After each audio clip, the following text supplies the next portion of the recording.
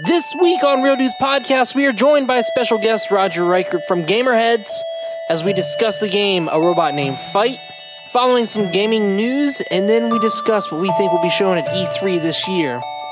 All that and more on this episode of Real Dudes Podcast.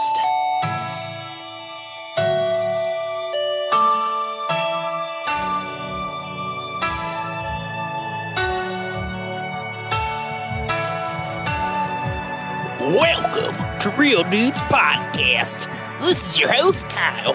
And with me, I got my deadliest dudes here. One to the left, I got Andrew. Well, howdy, partner. And to his left, he's got Cody. Howdy ho, everyone. And to Cody's right, he's got Carrington. Hi. And directly 45 degrees in front of Carrington to the southwest corridor is our special guest, Roger. Hey, how's it going? I'm so glad you guys played along with us. So yeah, we got a packed out show here, and with this we have Roger from Gamerheads Podcast. He is a returning guest, and I feel like we should give him the royalty treatment by saying hello, Roger. Hey guys, thanks for having me again. Hey, Indeed. thanks for a great. Man. Oh, I guess this character said anytime, man. So yeah, we've got a packed out show. I guess you could say. We are discussing A Robot Named Fight by Matt Bitner Games at first. Then going to a break, talk about some gaming news, and then we're going to go into our thoughts about E3 2018. Before we talk about A Robot Named Fight, I did want to talk to Roger here about a certain game that he's been playing.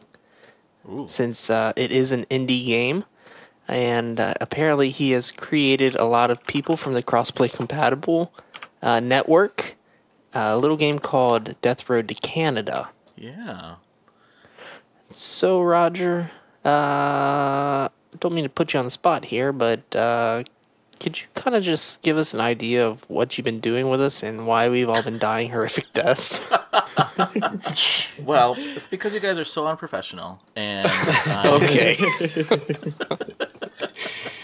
No, it's So if anybody has played this game or have not played this game, it is a game that reminds me of Oregon Trail meets zombies, basically what that game is, and it's pretty fun. It's crazy. You can make your own characters in the game, and that's something I realized. Like I don't know, like probably day 2 of playing that. I'm like, whoa, you can create your own characters. This is awesome.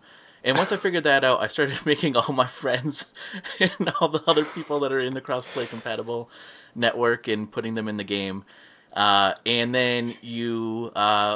Basically are marching from Florida up to Canada, trying to get away from the zombie apocalypse, because apparently in Canada that's where the safe zone is. Okay. Apparently zombies can't live up in the cold. I don't know. So, yeah. They're too friendly. Yeah. So it's like you said, it's an indie game. And it reminds me of Oregon Trail in regards to that you'll like come across different things that you'll have to stop and get supplies, like either weapons or food or gas for your vehicle, and you just travel along, and sometimes you'll run into sieges. What do they call? Which is like just waves of zombies, and you have to survive that.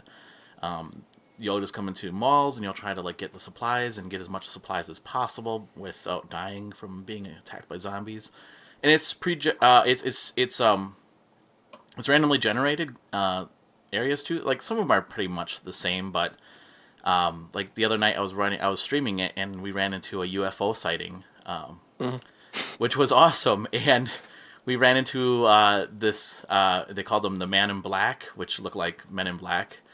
And an alien, and we got attacked by a bunch of zombies, or the characters did, and we just followed around the alien is zapping the zombies and killing them all, and the Men in Black guy got killed, and I was like, oh my god, no. But then we got the alien spaceship, or car, the alien car. It looks like an alien spaceship. It's I don't know, it's so cool. It's like just random things like that happen, and you're like, wow, this is crazy. Yeah, that sounds super random. Yeah, it is super random. And I think, I mean, you can play different, like, types of games. You can play, like, a short version. You can play, like, the normal version. And then once you beat the game, then it unlocks different game modes. Like, there is, like, a siege mode where there's just waves and waves of zombies coming, and you just have to survive as long as you can. But, yeah, and then you can make, the fun part is, like I said, you can make your own characters in the game. And then you can give them personalities and also jobs, I guess, if you will, or like what they're like good at. Scouting or resource management or something. Exactly. Okay. So like for instance, my character is the martial artist. He can like karate chop and stuff, but he can't use guns then, which is crap because like I'd rather have a gun, but whatever. Yeah, but a gun runs out of ammo. Your arms are always loaded. Yeah, that's true. That's true. I got the gun show going on. Are those weapons registered? Yeah, exactly. And I made it to Canada once with one group, and then it was just you have to survive against a swarm of zombies, and so you can have up to 4 people in your group at a time. And I only had 2 people. Only 2 people survived it when we made it to Canada, and out I of died. 4. Or did you have 2 people that went to Canada, from Florida to Canada? So you start off with you can either pick 1 or 2 people in your group to start with, and then you pick up people along the way. But the stop right before Canada, 2 of my people died in the group, and then I didn't have another chance to pick up another character or 2. So yeah, he died was like air quotes, like never mind that he's the one who killed them because he needed their stuff, but whatever. Yeah. It's like, oh dang, they got him. Yes. Yeah. Well, it is kind of fun. There's times where you have to or you can like kick people out of your group. So Ben from our podcast, he was one of the first people that was in. It was me and Ben that started this group in the last playthrough, and and there's always like funny banter while you're riding on the road. They just have like just random banter that's happening, and my character said, "Boy, I really wish we would be in Canada right now." And Ben's character said, "Boy, I really wish you'd shut up right now." So I kicked him out of the group. Now, did you just drop him off on the side of the road? Is that true to Ben's character in real life? Would he say something like that? Yeah, and he would say it sarcastically, but yeah. That's awesome. And I wouldn't kick him out of the group in real life, but in the game, it was pretty funny. Well, I am excited to hear some future updates about other characters in the game. Yeah, I did have one playthrough that I found Carrington, and he got attacked by a bunch of bandits and got killed, and that was sad. Nice. Yeah. You didn't make me black enough. That's the issue. Oh God. Is it procedurally generated? It is. Yeah. Okay. So, I mean, you'll run into some of the same events, right? But, yeah, I mean, they're supposed to be procedurally generated in random events, but, I mean, some of the things, like, you'll come to a mall, or you'll come up to, like, an ammo shop, or you'll come up to a hospital. They're all kind of the same, so. Okay. Well, it sounds like a pretty cool game. And from what I've seen, it's mostly, it looks, is it 16-bit, I guess? Yeah. So it has a retro feel to it. Yeah. And it's $12, so it's really affordable too. It's a steal, man. Yeah. Nowadays, that's a good price. Yeah. So maybe. So what, that's Death Road to Canada.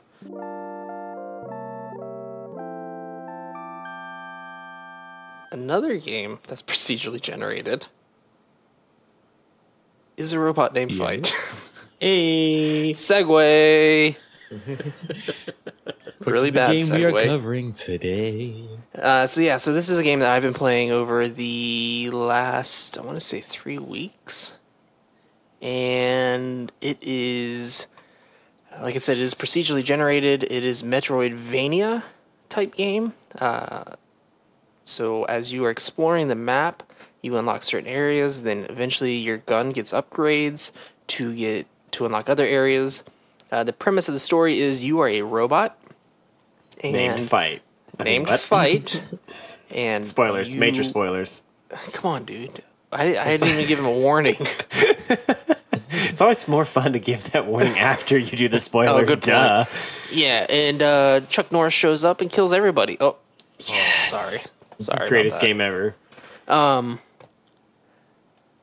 So, the premise of the story is you are on a planet that is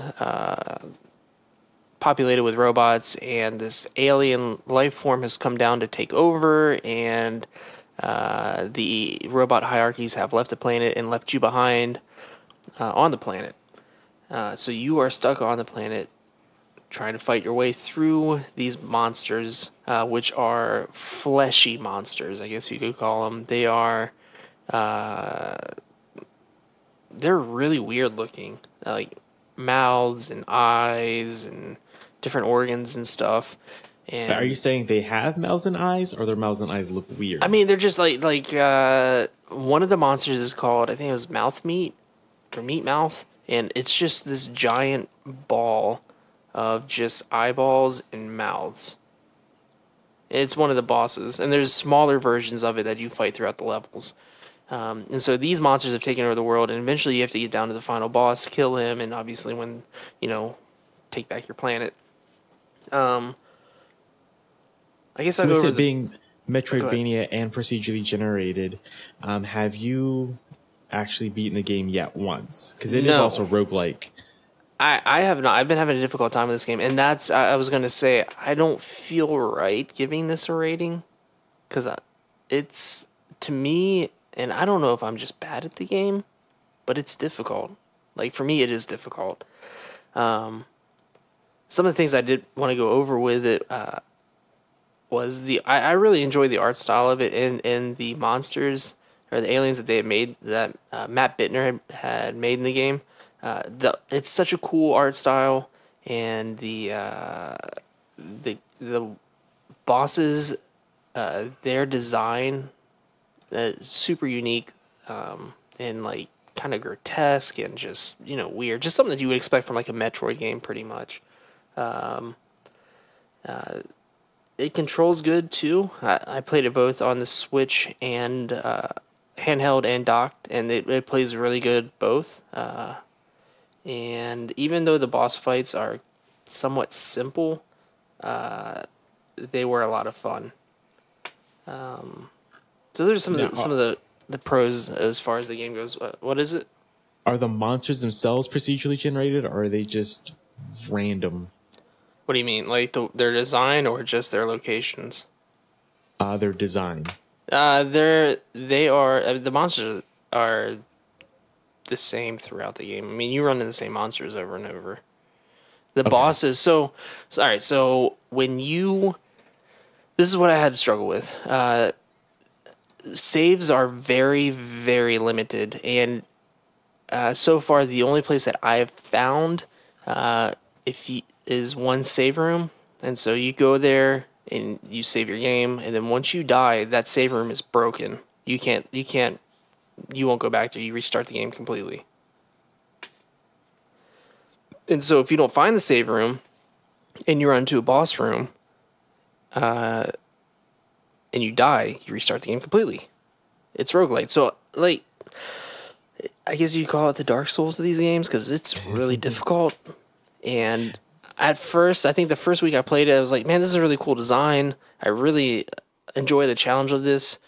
And by like a few days ago, I was just ready to throw my Switch through the window because I would get further and further and then just die and then have to restart. I don't know if there's other ways of saving the game other than the save rooms, but it makes it difficult because then once you die, you have to restart your level, and your level's procedurally generated. So everything that you found, all your upgrades, all the bosses that you killed are all in different rooms, different areas, and some of the areas, I mean, they aren't even the same that you've played before. So it's like a whole new game again, which makes it easy to get killed again because you don't know what's in the next room.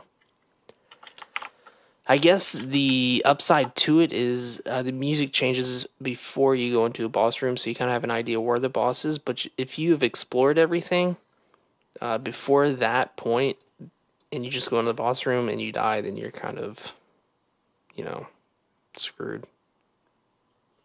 So that now, as far as the story outside of being a robot and your name is Fight and you're on a planet and you're trying to save it, is there really much of a story outside of that?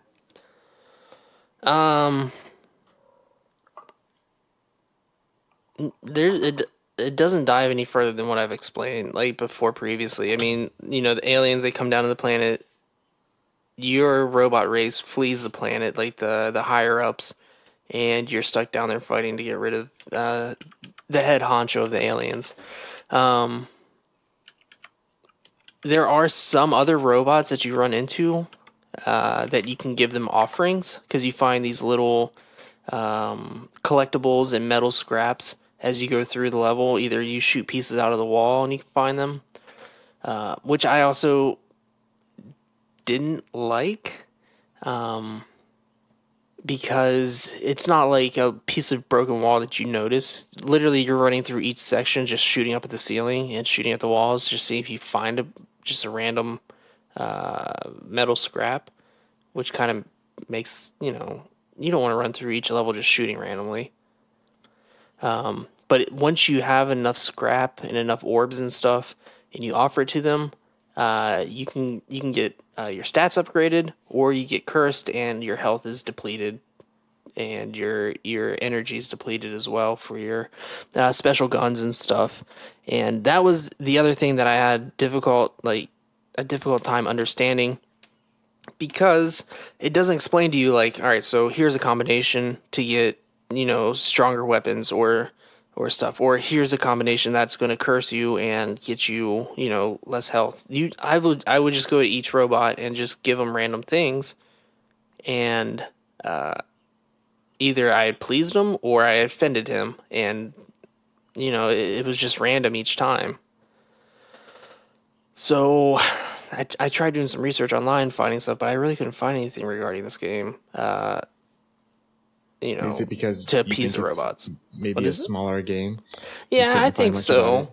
And I hate to sound so negative about the game, because I enjoyed it, and I think it is a solid game. It's just I had a difficult time getting through it. It doesn't hold your hand, and I'm not going to say that was a flaw of the game, because I mean there's games like Dark Souls out there that doesn't hold your hand, and people love that game. And the game itself, I don't think the game's broken by any means. A lot of the times that I died, it was user error. It was me falling into a spike pit and trying to get out of it, and I just kept, jumping into it because I was panicking, because, if I died, I had to restart the entire game. So, like I said, I don't feel comfortable giving it a rating just because I haven't finished it yet. In a way, I feel like it is worth the money. Because I've been playing it for 3 weeks. I haven't beat it yet. I still enjoy playing it, but it's not a game that I'm going to sit there and play for 3 hours at a time. I did read some other reviews on it, and I think it took some people about an hour and a half to 2 hours to beat the game, which is it's definitely reasonable. I know in your experience you can't really answer it. But from things you've read online, is it replayable as well? Like, is there an incentive to replay the game after you've beaten it? Oh, yeah. So the cool thing is even if you do die, some of the things that you do unlock and you find throughout the game will go on with you to the next game, but you have to find them in the map. Okay. And then with the game being procedurally generated, every playthrough is a different experience. I mean, you end up fighting the same bosses and stuff, but the whole map layout and the weapon and upgrade layout is completely different each time. And there's multiple endings, right? Isn't that? Yeah, from what I understand, yeah. Yep.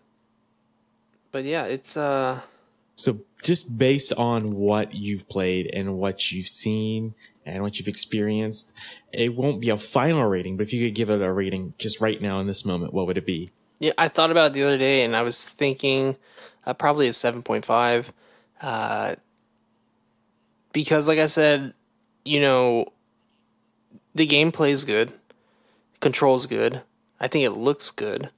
And most of the, you know, I didn't really run into any kind of mechanical error with the game or, you know, anything that was wrong with it. It's mostly just me dying because I made a dumb mistake.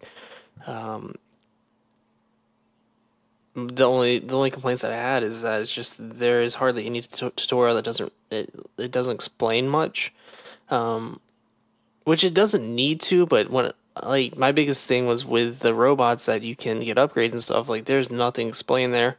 I don't know what orbs, you know, or what metals, like what number of metal scrap that I can give to them that'll give me an upgrade.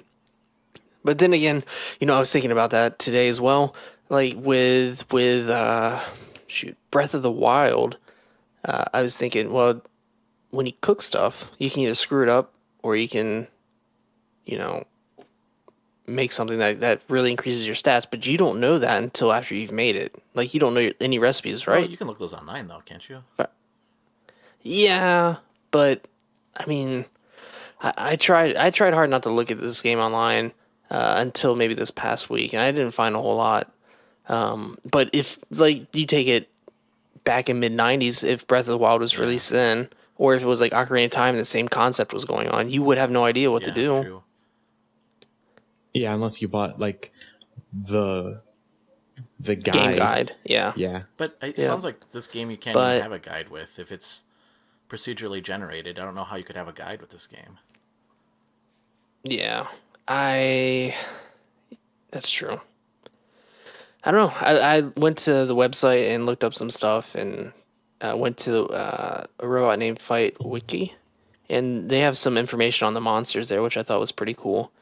And I've talked to Matt Bitner a little bit, and we are trying to schedule to have him on here. So just, you know, talk to him about the development of the game and maybe give some pro tips to our audience. Because, like I said, I enjoyed the game. And if you do like Metroidvania games, I mean, it might be something that you want to check out if you haven't, if you're kind of like on a, you know, check out other games. But I know, Matt, you're a big fan of the Castlevania games, right? You mean Roger? Roger. Why did I say Matt? Who am I thinking? I am a big fan of Castlevania. Disregard that. Disregard that. Okay. I don't know who Matt is, but I'm a big fan of Castlevania. Yeah. Forget Matt. Yeah, no, when you said you're going to be talking about this game, I did pick it up 20 minutes before the podcast started and started playing it. So I don't know what to think about it at this point. It's only 20 minutes in. Okay. Yeah. I'll probably end up picking it up because it is pretty cheap too. Like it's less than $20. Oh yeah. It's like I said, there's a lot of replayability in it, so I think it's definitely worth the money. And if you are a Metroidvania fan, I would say that this might be something that you would want to check out. It reminds me a lot of Metroid. Like, yeah. Yeah. Even the character design. Yeah. So, yeah, that is A Robot Named Fight by Matt Bitner. Keep an eye out in the future. We are wanting to have him on the show, and if schedules work out, he should be on definitely before the end of summer. So let us take a break. All right. What's up, everybody? I'm Tyler. I'm Lucas. And I'm Chris. And we're better than Static. We meet up once a week and talk about movies, comics, and video games. I don't want to talk about that. What? Why are you complaining about all the topics I bring up? I'm trying to sound professional, Chris. But we're not that good. We are too good. We may not be great, but we are better than Static. You guys can hit up iTunes, Podbean, Google Play, and YouTube to check us out. If you like video games, debates, and silly banter, you'll love Gamerheads Podcast. Outside of your store, because I do feel like your store knows its identity. I do. I think that you guys know what you are. No? Not always. Really? It sells fidget spinners. Well, Not anymore. I mean, for a while. But, not I mean, anymore. Not We're that experimenting not with anymore. That's what I'm saying, though. You were just experimenting. Golf was made by a Japanese guy. Yeah. Yeah.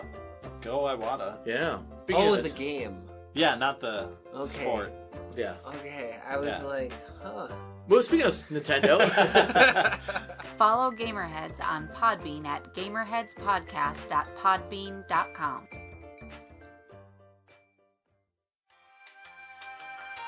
We here at Real Dudes want to give a huge shout out to Guitar Man for letting us use his music on this episode. You can find more of his music on SoundCloud, and be sure to give him a follow on Twitter at IamGuitarman. That is GITARUMAN.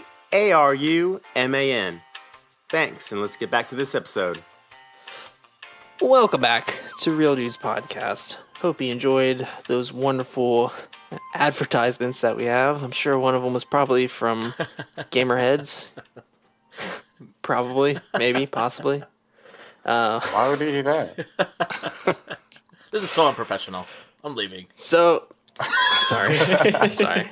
Roger, So I've been on Play Comics podcast, and I love when he returns to Rick. He's like, "I'm sure you really enjoyed that show." He doesn't even know what show he's going to put on. Yeah. So we should start doing that. Like, I'm sure you're going to enjoy those advertisements. Yep.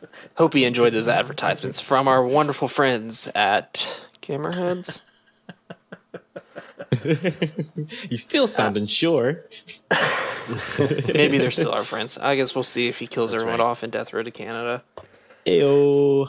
So just getting into a little news here real quick before we talk about the big E3.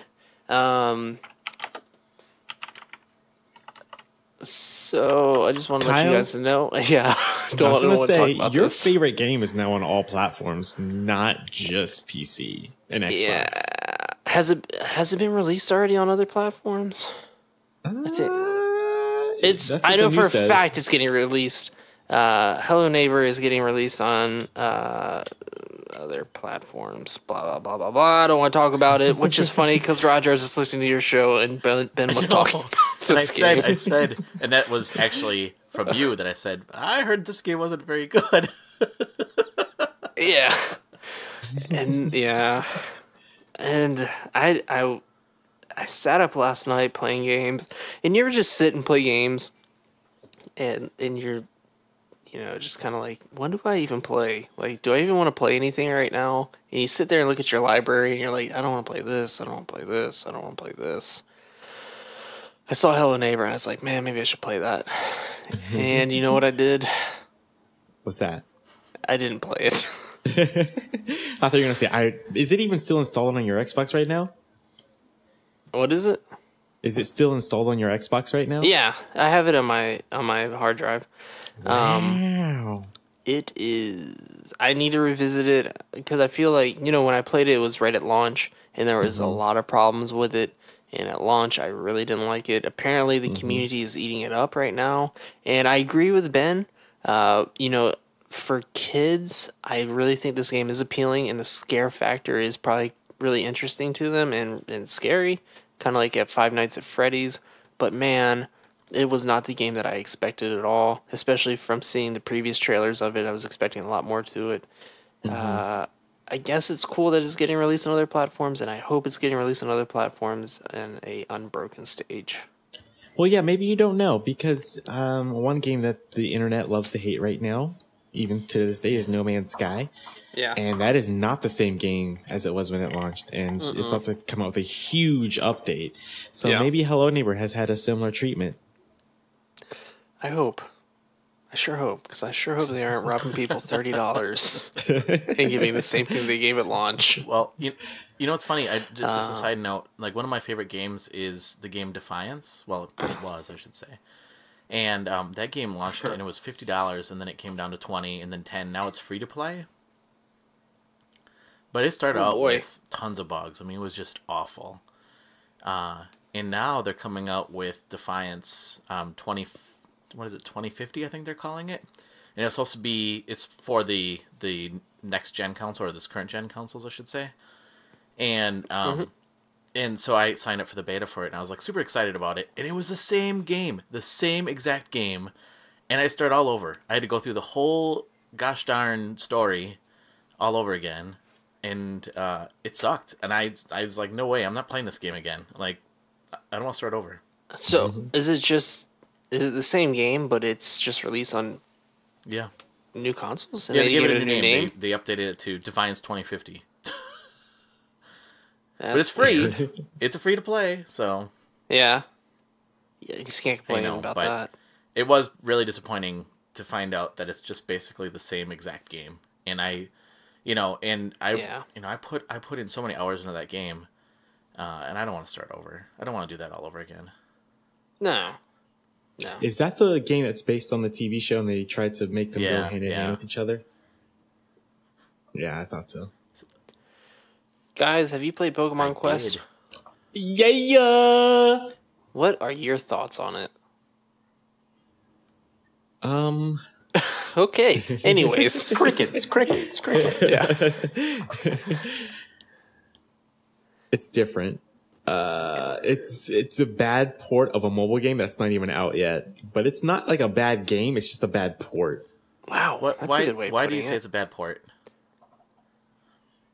So it's clearly made for a touchscreen, which a Switch has a touchscreen. But to me, like if you're gonna play it in the dock, it's just kind of clunky and weird.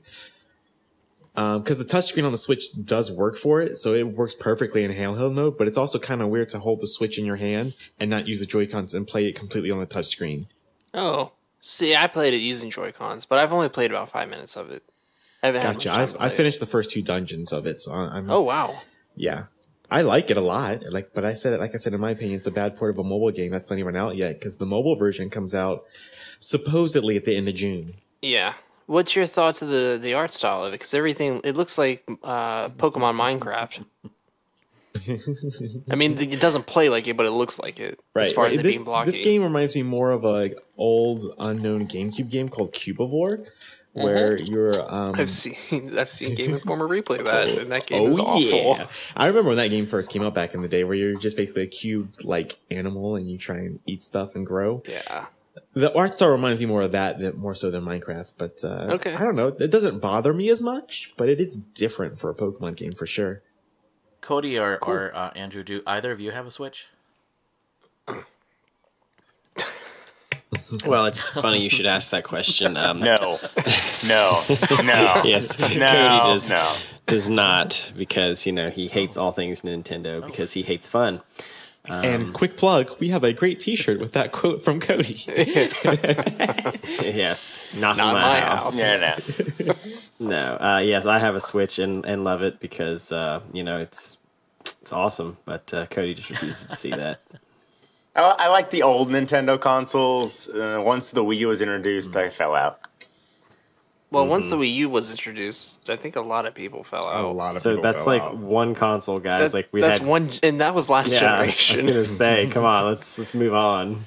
I will say I was in the same boat. I was like really not gonna get a Switch, and I was really like, oh come on, this is all gimmicky. And then I picked one up, and now that's all I play. So.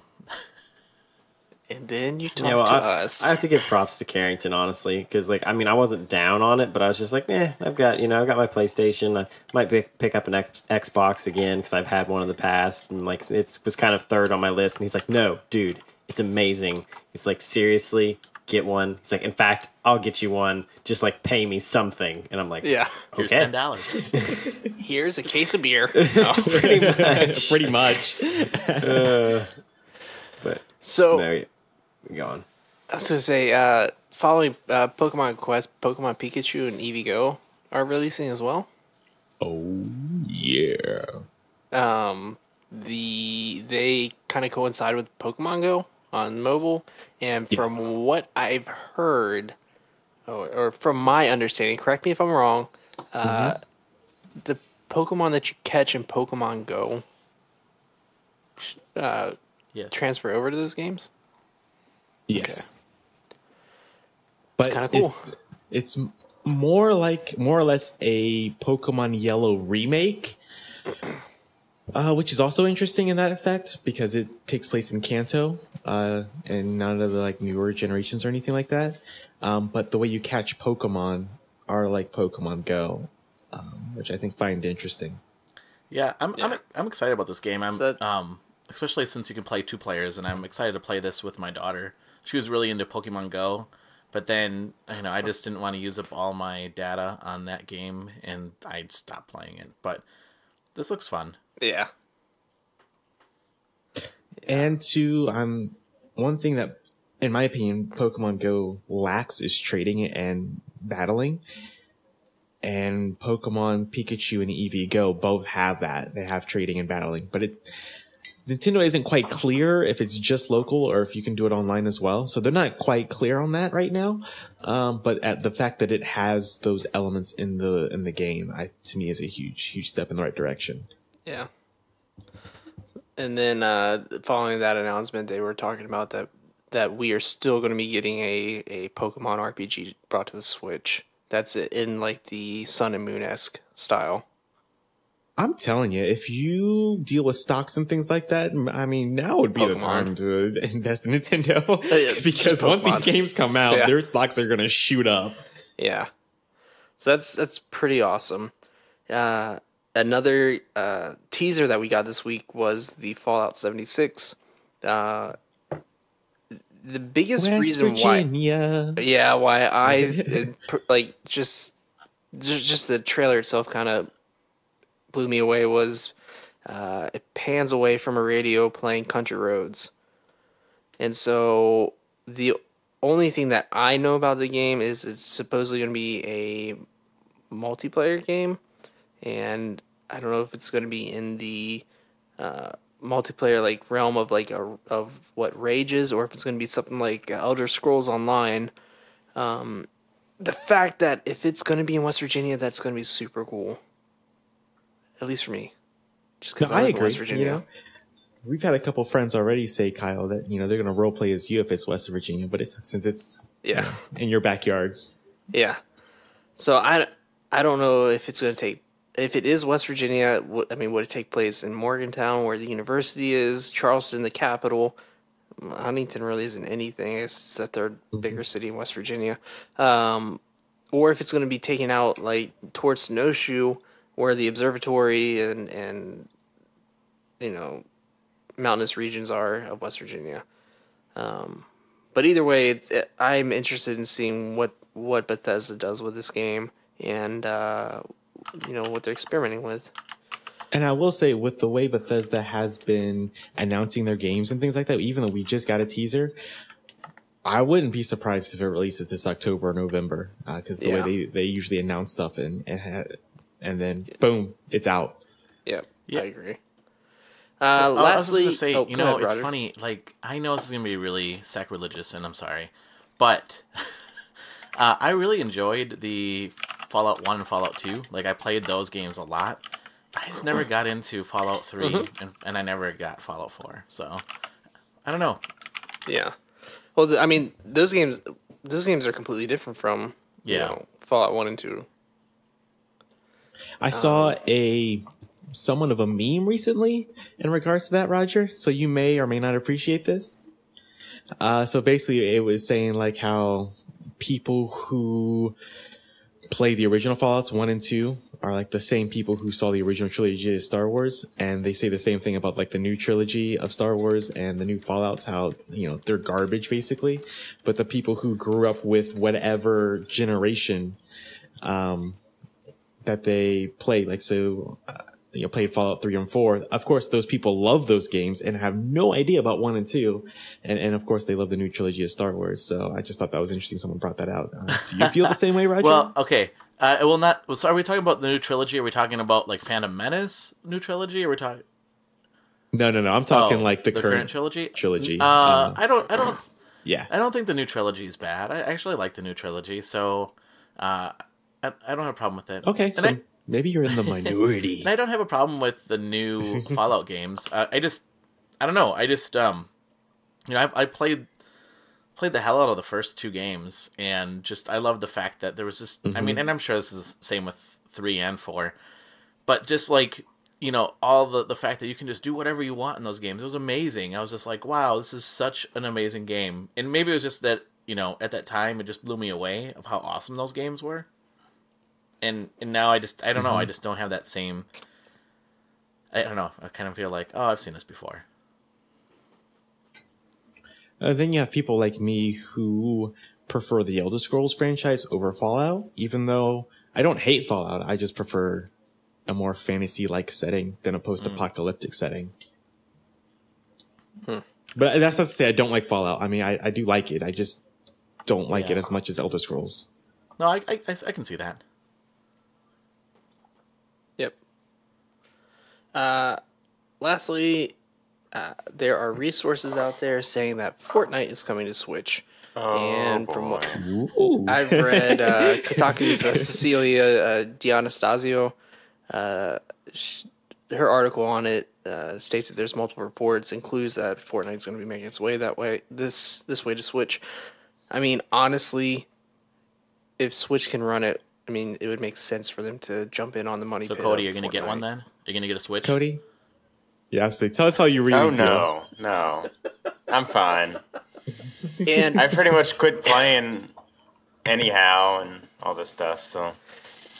I mean, it was cool, but it just got over repetitive and. They have shopping carts now. I saw that. And now shield mushrooms and all this jetpacks and shotgun modes and stuff like that. It's cool. It's still a fun game. And it's fun to play. Watching it, I can't do anymore. All the YouTubers and streamers who do it, it's just boring now. But I'll still play every once in a while. Meh. I'm surprised they haven't. Oh, go ahead. I've announced this before on the show, but there is a game coming out on the Switch, an indie game called Crazy Justice, which is basically the same premise, and to me it looks a lot better. And it's cross-platform, so it doesn't even matter what you get, what you play. So, Cody, if you get it on Xbox and I get it on my Switch, we can still play together. Alrighty. Although I'll see you there. Carrington play it on the go, and then you can't, Cody, so... Yeah, that's true. That's true. That is true. It's fun. Yeah. And I did back it because it did have a Kickstarter-like campaign to it, but it was called Fig. So I did back it. So I'm still waiting. Nice. I saw that on Twitter today for the first time, and I thought the game looked pretty interesting. No, yeah, it's very unique, and I mean, it has a battle royale mode. It also has a co-op story type mode as well built into it. So it's not just battle royale mode. So it's kind of like Fortnite. Shh, we don't talk about that. Just kidding. All right, so let's get on to the meat and potatoes of our off topic here. With which Cody can discuss because it's not just Nintendo anymore. Yeah. And we're not going to start out. Or wait, what do I have here? Are we starting out with Nintendo? What do I have? No. I guess I'm leaving again. Hold on, guys. I'll be back. Give me 5 minutes. I thought I wrote down notes on my. Never mind. Give me 1 second here. I'm out of here. This is so unprofessional. I can't. Goodness. All right, so I wrote notes separately out of our documents, so I'm sorry, guys. I thought I was writing documents. I was writing a notepad on my phone. So we are going to talk about E3 here. Let me just begin by saying FIFA hype. FIFA hype? This again? Every year. Pretty much. Come on. You know what, Cody? Usually, I'm against you on these things, but I'm so with you. Who cares? Now, I mean, every single year, you can look forward to EA devoting 20 minutes to FIFA, so we can always look forward to it.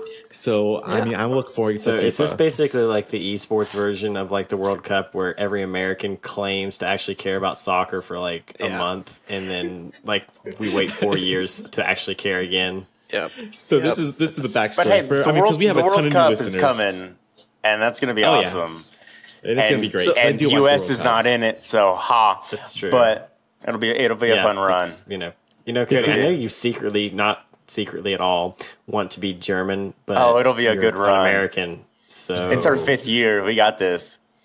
I'm just saying, you are actually, you were born in America, and even though you I'm might born in have Germany. like bloodlines that go further back, you're an American. So the self-hatred is kind of sad. Carrington has more German blood. Yeah, Okay, so like, and if you like lived in Germany for like 3 seconds when you were first born, it doesn't count. And this is how the Real Dudes podcast ended. Where's your okay? Yep. No. But seriously, This is my last episode, I guess, guys. Andrew's gonna kick me out. Thank you, Andrew. But no, seriously, no. When so you were actually born in Germany? Yeah. Okay, and do you have German citizenship? Not anymore. I had to choose when I was 18. Ah, gotcha. And Looks like you made a bad choice. Yeah. Apparently, at least according to you. Oh, jeez, your soccer team sucks. Don't worry. Whenever Trump gets that wall built, you can just go on the other side. And we're talking about E3 here. I'll be on the other side. You can edit this out. Who cares? I'm sorry, guys. I couldn't resist. All right. Okay, I'm done. Get a little off topic here. It's fun. Get a little political with Trump and the walls. I don't think it was political. I think that's pretty universal with Trump. I think that's so universal. That's just funny. Go on. So speaking of walls, E3 is a pretty big wall in the video game industry. Nice segue. Seamless. So keep the hype. Well, I was going to talk about Nintendo first, but I'm going to change it up here. We'll talk about Sony first. Okay. I feel like we should just go over kind of the head honchos of E3, because we're definitely going to get into a lot more over the next couple weeks. So maybe talking about Microsoft, Sony, and Nintendo. Then we could just mention a couple small things at the end. But first, with Sony, I think some of the bigger things that we're going to see this year, hopefully more detail about Death Stranding. And I know there's been rumors of Last of Us 2, not rumors, but obviously trailers and stuff of Last of Us 2. We're getting a release date this year with for Last of Us 2. So I have a feeling it's going to release by the end of this year, maybe holiday season. It'll probably be like November. Yeah, that's I think was last time. And that'd be awesome. The thing that I am personally most excited for through the Sony press conference is Spider-Man. More info on Spider-Man. Yeah, Spider-Man. Oh, yeah. That was one of the reasons why I picked up a PS4. Just straight honesty. So, I mean, is there anything, I had PlayStation and PlayStation 2, kind of dropped off the Sony fanboy after that. Is there anything that you guys are looking forward to that might not be Death Stranding, Dreams. Last of Us, or Spider-Man? Have you seen that? So that maybe. Refresh my memory. I think this might be the creators of Little Big Planet. In this game, you're basically creating like a world. It looks like you can like kind of create like whatever you want to do, and it looks really cool. Like you can kind of shape the world and morph it and have other people play in it. So I don't know. It looks really cool. Okay, that's Sony exclusive. Okay. Red Dead Redemption 2. Okay. Yeah. And I will say this, even though you mentioned Death Stranding, Kyle, because it's made by Kojima, I never really experienced his work before until recently, and the first maybe hour or two of Metal Gear Solid 5 is incredible. So I'm looking to see what Kojima does with Death Stranding, to see what he gives us this year. But going outside of the titles that you mentioned, I'm going to predict Sony will have an announcement for Horizon Zero Dawn 2, but I don't think we'll see much out of it, because I don't think it's going to be ready by any means. But I do think we'll hear. I think we'll hear like an announcement, like, "Hey, we're making this." Yeah, that's fair. I'm definitely looking forward to anything that they could possibly give me on Borderlands 3, because I'm so hard up, man. Yep, I figured that especially with the leak, like the big Walmart leak and stuff, with Borderlands 3 being on that list, I figured that's right up your alley there, Andrew. I feel like Borderlands 3 is like also like the same. I feel the same way about it as I do like Incredibles. It's like, I've been waiting like a million years for this, so can we please just get on with it? Get it done. All right, Carrington. Oh yeah. So in 2K, I think 2K or Gearbox, I think they have their own like conference or whatever, their announcement or whatever. Probably 2K more than Gearbox. Yep. They keep going back and forth as whether or not Borderlands 3 is going to be here this year, so it's still a mystery, but I do think we'll see something from them on Borderlands 3. I have I feel like I'm 99% sure Borderlands 3 is going to make an appearance there. Yeah, I agree. I don't think it'll be during Sony's press conference because Borderlands hasn't exactly been an exclusive game to Sony. the way Destiny has been with Sony. Borderlands hasn't attached itself to a specific console, so I don't think we'll see it during Sony's press conference per se. But I do think we'll see it at E3 this year. So other than Sony, we've got Microsoft and Nintendo. I think with Microsoft, over the last couple of years, they've been really focused on their hardware. I almost feel like their hardware more than games, in a way. Yes, I can agree with that. I think we all can agree with that. I really don't know what to expect from them. I'm going to have to say probably a new Gears of War 5. We'll see. And then Remedy, creators of Quantum Break and Alan Wake. Mm-hmm. Are we going to see something from them this year? Man, I hope every year we see Alan Wake. Because, they've worked on Quantum Break and it was fantastic. If you guys have not played Quantum Break, I would highly recommend it. Yeah. So, being a huge fan of Alan Wake, in that game being kind of dead over the last how many years now? It's been I feel like it's almost 10 because I remember playing that in college. Yeah, it's almost 10, not quite 10. Okay, so I want if they brought back Alan Wake, that would be insane. Like a sequel or just a whole different game based in the Alan Wake universe. So Phil Spencer has gone on record and said, he's the head of Xbox division for Microsoft. He's gone on record and said, we're going to see a lot of surprises this year. My thing is, we've seen a lot of announcements from Microsoft since Phil Spencer has taken the reins over there. We just haven't seen a whole bunch of releases. And so my thing is, with Microsoft, I feel like we're going to get a bunch of announcements. It'll be a toss-up whether or not we see them. New Halo? Oh, Halo 6 will be there. Oh, yeah. Yeah, Halo 6 will be there. Crew 2 will end up being announced or gameplay. It's already announced. Yeah, they've got the beta running live this weekend. Oh, seriously? That's awesome. Yep. And probably another Forza. Yeah. Either Horizon or Motorsports. Mm-hmm. Don't know if we'll see another Porsche there or not. Kind of cool. Hey, I would love to see another Porsche there because the one they've had on stage in the past. Good God. Yep.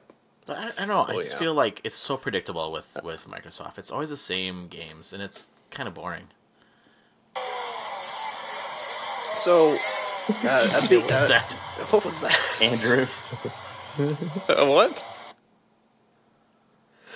Oh, well. With Microsoft, there is a game that I've been wanting to see for a while that hasn't been released yet called Below. And it's another roguelike game. It is created by Capybara Games. It's the same people that did Super Brothers Sword and Sorcery. That is on mobile. Their art design and their music in their games and the gameplay is so good and just super unique and real interesting. So we saw the trailer for the game a couple of years ago on E3. I'm really hoping that we hear something new about this and a release date because initially it is supposed to release in 2018. And if it is, I will poop my pants, literally. So we look forward to that if that happens. Yeah, so that's Below. It looks really cool. And then lastly, We have I feel like we have the company that is going to steal the spotlight of the show, Nintendo. I think they already have with the Pokemon announcements, and E3 hasn't even technically started yet. Just elaborate there. Why do you think they've already stolen the spotlight? Because they've already shown Pokemon so much, and that's one of their biggest franchises. And then upcoming, I mean, we still haven't seen Metroid Prime 4. I think we'll get an actual trailer, not a teaser, for Metroid Prime 4. And then there have been, I think we're going to see Smash, actual gameplay of Smash. I mean, they're going to have a tournament of Smash at E3. And then they have so many franchises that I know they're going to blow us away with. I just don't know what. I mean, there have been rumors we're going to see another Mother, a.k.a. Earthbound. Yeah. I highly doubt Earthbound will be there, but if it is, like, you know, we Nintendo fans are going to go crazy for it. And I mean, the sky's the limit with Nintendo. Their marketing has been out of the park recently. Yeah. And so I know this year they have some stuff hidden in their sleeves, and they're just not saying what yet. I mean, the Smash announcement was incredible. Epic. Oh yeah, it was epic. Yeah. So I figure they're going to do something again this year. Andrew, is there anything in particular from Nintendo that you're looking forward to? I don't really know. I mean, I honestly have been so busy, I haven't kept up with anything like that they're quote teasing or whatever. I mean, but pretty much any of their major franchises, obviously, I'm always down for. Okay. So yeah, I mean, I wouldn't be surprised. Yeah, like Carrington said, like everything he described sounds like textbook Nintendo, quite honestly, especially of late. So that wouldn't surprise me for them to pull out a few things that really nobody's going to see coming that are going to be pretty big news. So, I know that across seas they've been talking about the dockless Switch. Yes. Have you guys heard about it? No. So, it is, from what I've heard, it is like a second Switch for the house where it does come with a dock station. It's 50. I guess if you were to convert the price of it over to $1, it is $50 less than what you would pay for an actual Switch console. So it's basically meant to be played in handheld mode, which I think is awesome. I'm wondering if we're going to see anything about that released here. I heard Japan say that they're not planning to do any releases in the U.S. of the dockless consoles. Roger, what you just said was not professional. But I mean, it makes sense though, right? Because Japan, right, their big thing is all about handhelds. So for them to focus on it, and I don't know, I think that their market over here is to compete with the consoles, which I think that they would. That's a mistake. But I think that's what I heard, that Japan has no plans to move that over to the U.S.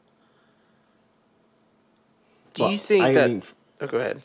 Just from my perspective, I mean, once again, you know, who knows? Because I'm not necessarily the average consumer, and I find in a lot of ways. But to me, if it's like, okay, you can have a dockless Switch for $50 less, or you can just have the dock, which opens up, like, obviously to a lot bigger screen, a lot higher quality, image and all that. Not that to say that that the handheld isn't really, really nice. To me, I would pay the extra $50 and have the dock. Like, why would I want to limit myself when I don't have to?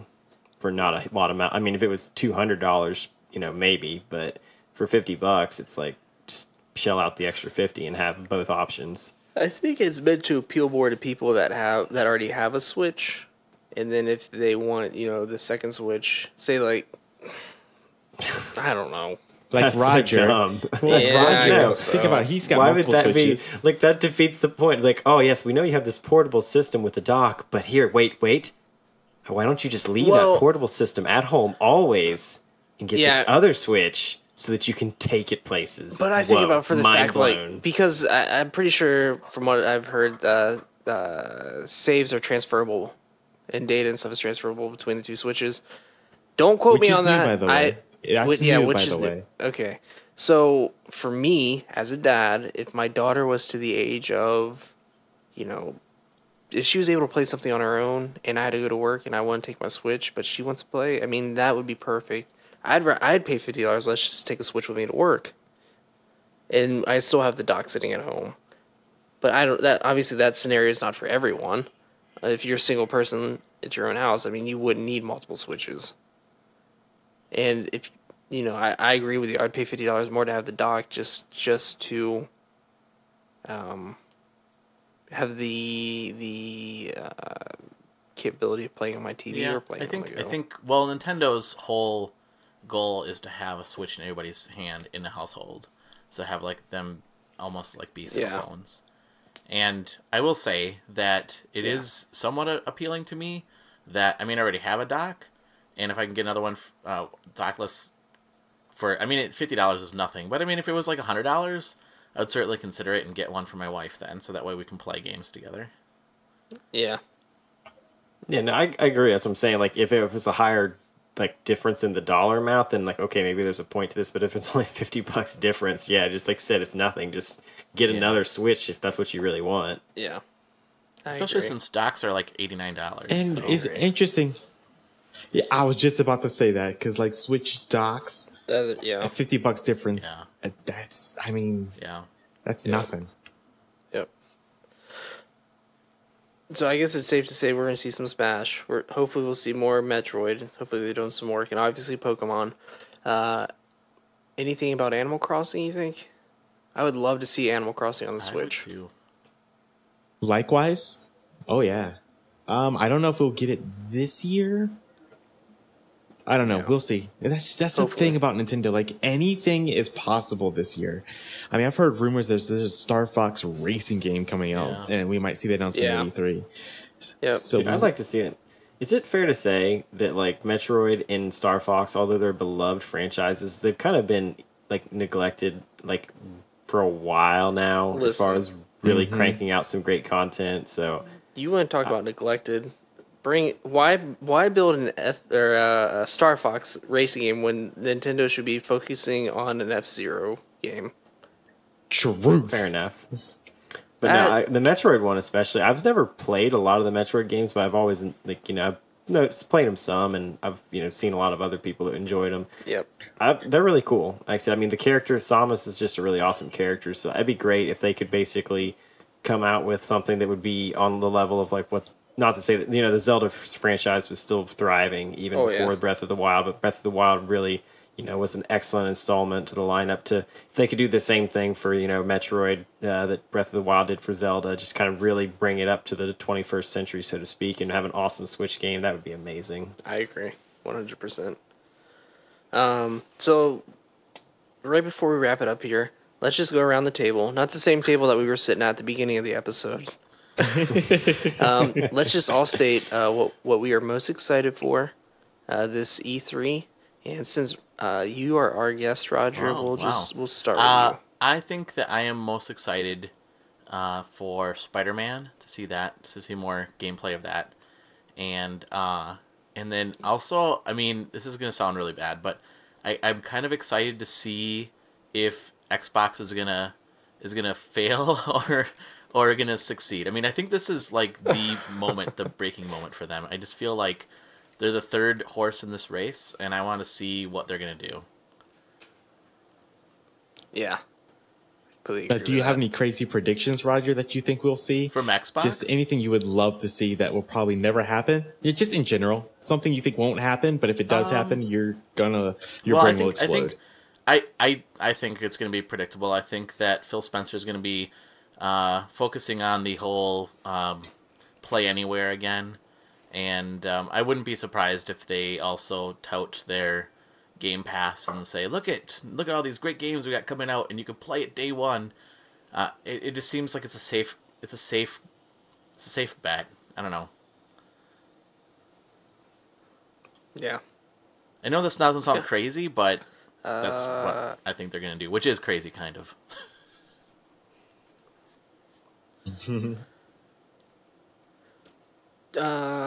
Andrew? I think I'm sticking with what I brought up. If we're limiting ourselves to one or possibly two, I'm gonna stick with the Borderlands. Like I said, really want to know more about that game. What exactly, what kind of... I mean, hopefully they're not going to change it radically, quite honestly. I mean, I think they nailed it with Borderlands 2, so quite honestly, like, give me that with updated mechanics, graphics, and, it's obviously a new story, and I'll be good to go for, like, a couple 100 hours. So, yeah. I mean, there's several others, but if we're going to limit ourselves to try to keep it to one or whatever, that's what I would pick. And do you have any crazy predictions this year that you don't think will happen, but you would love to see happen? All right, hold on, stop, Carrington. Now, just to clarify, you are not spinning a wheel, are you? No wheel. Just okay. This is nothing to do with the wheel, just in general. Just see him sinister. Just something for fun. All right, so Roger has to come back on here and talk like Pikachu the entire episode.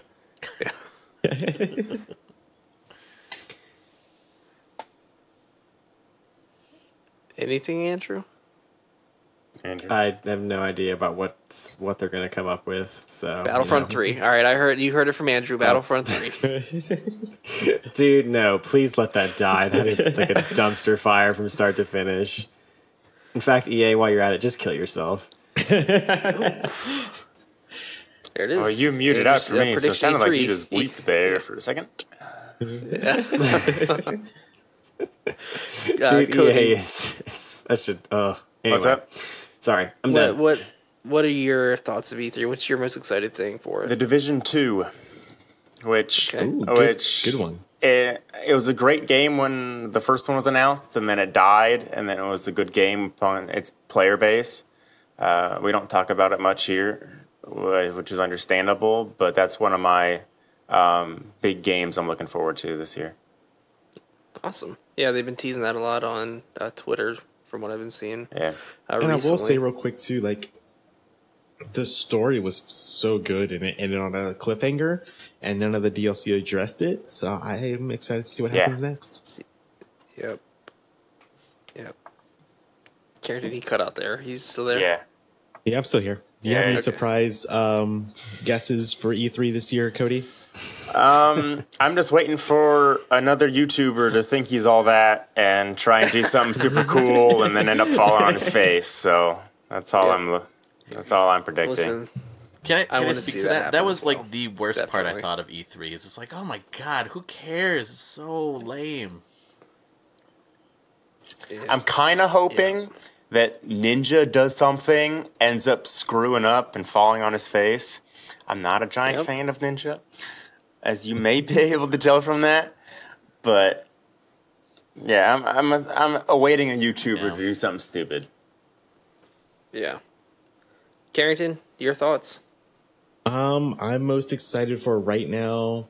If I were to pick one thing, it'll probably be Anthem by EA. Yep. Because we, as a group, as far as Kyle, you, and Cody, and our group of friends, love Destiny so much, and with Anthem, it seems to be like the next Destiny-like game out there that's coming out, and so it'll be nice to see what EA can do with that, and specifically, that is BioWare. So anything BioWare touches, I have to pay attention to. Yeah. Well, hopefully they actually get back on track. Yeah. Yep. And I think that this year we will see, I'm going to say EA is also going to announce some sort of Star Wars game that's not Battlefront. Is that crazy prediction or is that an actual reasonable thought? Okay, Carrington. What's that? What? Is that your crazy prediction or is that like just kind of a reasonable thought? That's my crazy prediction. We're going to see something Star Wars, and we're going to see a release date within the next year. Okay. Yes, $60 and only $2,000 beyond that to actually be able to make the game playable. Someone's salty. For a low price. No, I don't want to talk about it. Let's drop it. I don't want to talk about it. I'm with Cody. It's almost 12 o'clock, and I just got back from a 10-hour road trip, so I'm not in the mood for that one. And you, Kyle? Yes, even though I did not mention Beyond Good and Evil 2, but we've seen so much of it in the past 6 months. We've seen so much of it the past 6 months. It doesn't. We're not going to see a whole bunch. There was a game last year that was announced called the last night, and it is the art styles in the way of Blade Runner. I don't remember if you guys remember seeing this. It's a side scroller, and you play as this dude that's in this city that's all neon lit and stuff. I don't know a whole lot about the game. We saw it last year. I want to see more of it this year.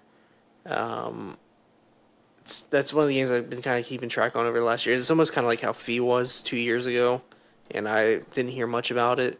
And then finally they gave us a release date and stuff. So I'm hoping that's what they do with this. That's the last night. And then crazy prediction would be Alan Wake, something Alan Wake related. Don't know if that'll happen, but I definitely want to see more Alan Wake. If you believe it'll happen, it'll happen. I agree. So yeah, we're gonna have a lot more to talk about regarding E3 over the next.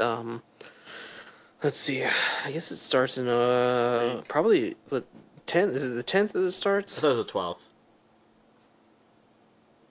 12th. No, it starts on the the next week and a 11th. half. We'll just say that.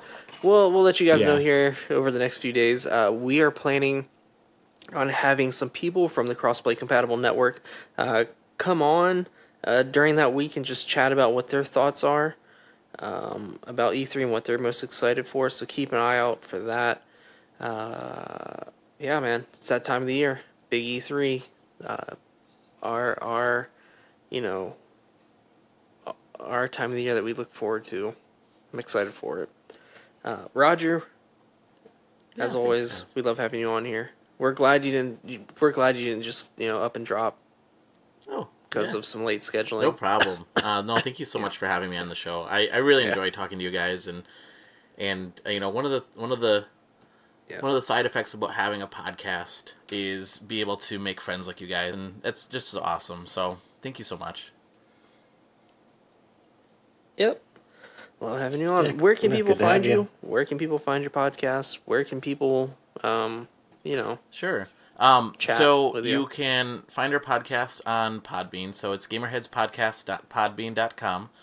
And the best way to get a hold of us is on Twitter. So that's GamerheadsPC on Twitter. Okay.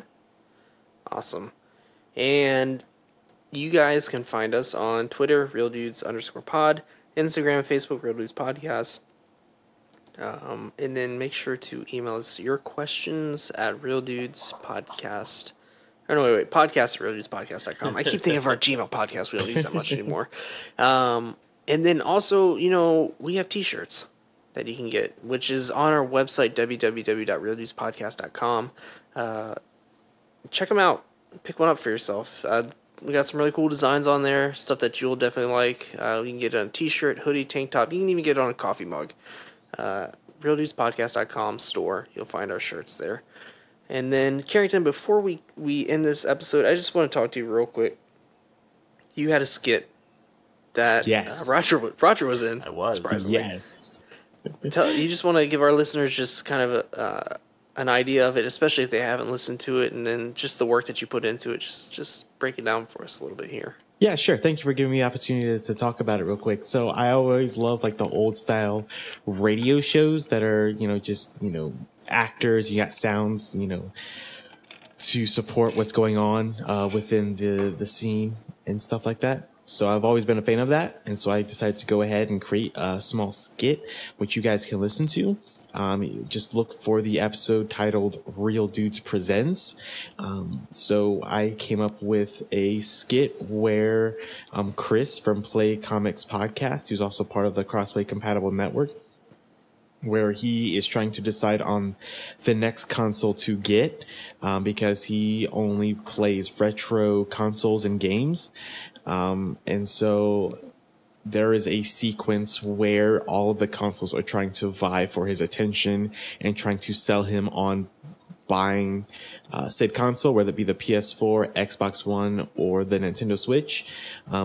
And our good friend Roger was good enough to participate and played the character of the PlayStation, and he did it in the vein of Joker from the Batman animated series, which I can't thank him enough for, because he did. I will say, Roger, you did a good job because you played it 2 different ways, and I made the choice of going with the way of the Joker when you gave me the 2 different recordings because I thought it was more fun. You could tell you had more fun with it, so I can't thank you enough for being on. Oh, you're welcome. For doing that. But yeah, if you haven't listened to it, go check it out.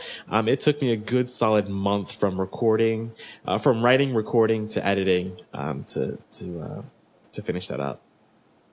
Yeah. It's definitely worth checking out. Oh yeah, and Roger, I can't thank you enough. Thank you so much for doing that, because that was thanks a blast. for asking me. It was fun. Oh, thank you so much for asking me.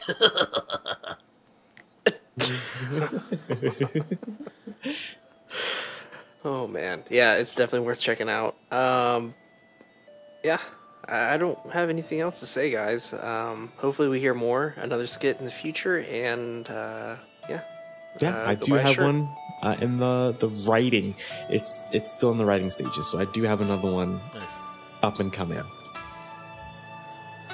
Well, guys, again, it's nice having you on, and we look forward to chatting more about E3 in the next upcoming weeks. Other than that, I hope you all have a rad day. Bye. Bye.